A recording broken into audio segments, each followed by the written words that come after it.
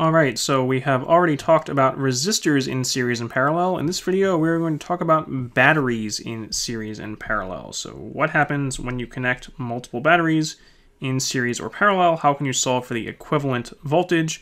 Or if you have a desired target voltage, how can you connect batteries to achieve that? So first, pretty simple. When you connect batteries in series, assuming you connect them end-to-end positive to negative. So negative end of one battery goes to the positive end of the next battery, and so on, then their voltages add. So kind of think of this like resistors in series, although it's not really the same thing. We'll talk about this more when we talk about Kirchhoff's voltage law in a future video. Voltages add in series. So for example, if you have V1, V2, and V3, and you were to measure the total voltage VEQ between those outer two terminals, VEQ, actually let's call that VN, and as usual, say you had more batteries in there. VEQ is just going to be V1 plus V2 plus up to Vn, or using summation notation, the sum from I equals 1 to n of V sub I. So voltages add when you connect batteries in series. That is, again, assuming you don't get them flipped. So if you connect positive to positive like this, then the voltages are not going to add. They're actually going to cancel out, so don't do that.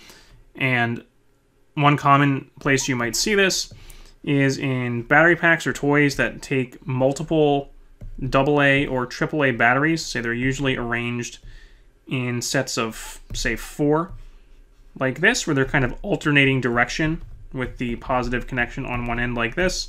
And that's because there are little bits of metal inside the battery pack that connect the positive end of one battery to the negative end of the next battery. So this is another good case where you don't want to get physical and electrical arrangements mixed up. These are physically or geometrically in parallel with each other, but electrically they're in series with each other. So for example, for AA batteries, each individual battery is 1.5 volts. And when you combine 4 of them in series like that, you get a total of 6 volts on the 2 wires that connect the external connections to the battery pack.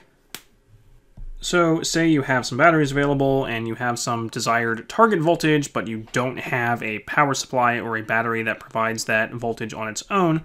For example, say you have a bunch of 6-volt lantern batteries. These are those big ones you might see in some large flashlights or lanterns, but you need something that's 12 volts. Well, you could get that by connecting 2 of those batteries in series, positive to negative. So if I connect 2 6-volt batteries in series like that, then I'm going to get a total of 12 volts between the 2 outer wires. Or again, if I drew the circuit diagram for that, that is putting 2 6-volt batteries in series like this, where I am going to get a total of 12 volts between their outer terminals because those voltages add. Now let's switch over to batteries in parallel. So say if I connect 2 batteries in parallel like this, and in this case, the voltages are the same. This is an important one not to get confused about. So it is not like, it does not work like putting resistors in parallel. So if you remember from an earlier video, when you add multiple resistors in parallel, the total resistance goes down. That's not how this works. When you connect batteries in parallel, the voltages are the same. So if I put 2 AA batteries in parallel with each other, and each AA battery is 1.5 volts. So 1.5, 1.5. If I connect these positive to positive and negative to negative like this and measure the output, I still get 1.5 volts out here. Again, that's equivalent to drawing the circuit diagram here and measuring the equivalent output voltage there. So do not think about it like resistors. You don't follow that inverse equation where it's 1 over R1 plus 1 over R2. Batteries are not resistors, okay? Don't do this. So, of course, this inevitably always leads people to ask, well, wait a minute, if those voltages have to be the same because they're in parallel, well, what happens if you connect 2 batteries of different voltages? What if I take a 9-volt battery and put it in parallel with a 1.5 volt AA battery. Those voltages can't be the same because I have two different battery voltages, but you're telling me these voltages have to be the same because they're in parallel. So what happens? And the answer is very bad things. Okay, so we have been treating batteries as ideal so far. We haven't really talked about battery internal resistance, but in reality, there is actually a very, very tiny resistance in series with each battery. It has some internal resistance to current flow. And if you remember Ohm's law, V equals IR. So what we have here now is a voltage difference. We have 9 volts there, and we only have 1.5 volts here. So we have some voltage difference between those 2 points with a very, very tiny resistance between them. And what happens if we solve Ohm's law for I equals V over R? So we have some known value for V, and then we have some really, really, really tiny R. Well, that is going to give us a really, really big current. We're dividing some number by a very, very tiny number. That means I is going to be really, really big. So if you happen to do this and connect 2 different voltage batteries in parallel like that, what that means is you're actually going to get some very huge current from one battery into another, and that is bad. Okay, so don't connect different voltage batteries in parallel with each other.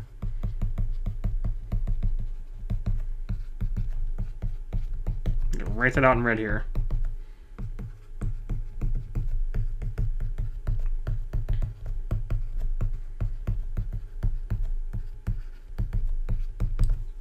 Don't do that. It's bad.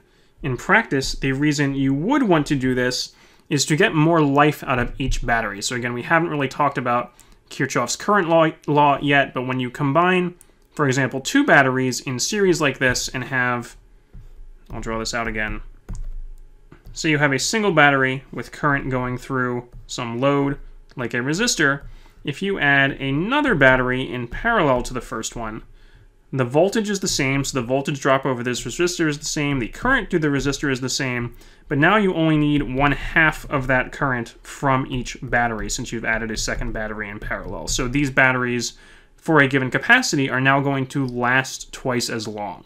So if you need your batteries to last longer and you don't have bigger batteries available, again, thinking about common household batteries like AAA, and AA, which is a little bigger, going up to the huge D batteries. These are all the same voltage. These are all 1.5 volts, but the difference is the D battery is much bigger and is going to last much longer. So if you need your batteries to last longer, one option is to go up to a bigger battery like a D battery. The other option is to combine more smaller batteries in parallel. But again, you don't, for example, want to mix these 1.5 volt batteries in parallel with a 9 volt battery, because then you're going to have this mismatch and you're going to get a large amount of current that's potentially going to overheat or make the batteries explode. And one final note here, since we're talking about batteries and internal resistance, you've probably noticed that most toys and devices and things tell you not to mix old and new batteries, and this is why. As a battery ages, its voltage begins to drop and its internal resistance increases. So you can run into a scenario where one battery is dissipating more heat than one of the others and kind of unheating asymmetrically, or actually kind of acting as a load to the other batteries as they try to force current through it if they're in series, or if its voltage starts to drop, it will actually draw current from the other batteries, which gets diverted from the load. So that is why you always want to start with fresh batteries instead of mixing and swapping in one battery at a time to kind of keep their voltage and their internal resistance all at the same level.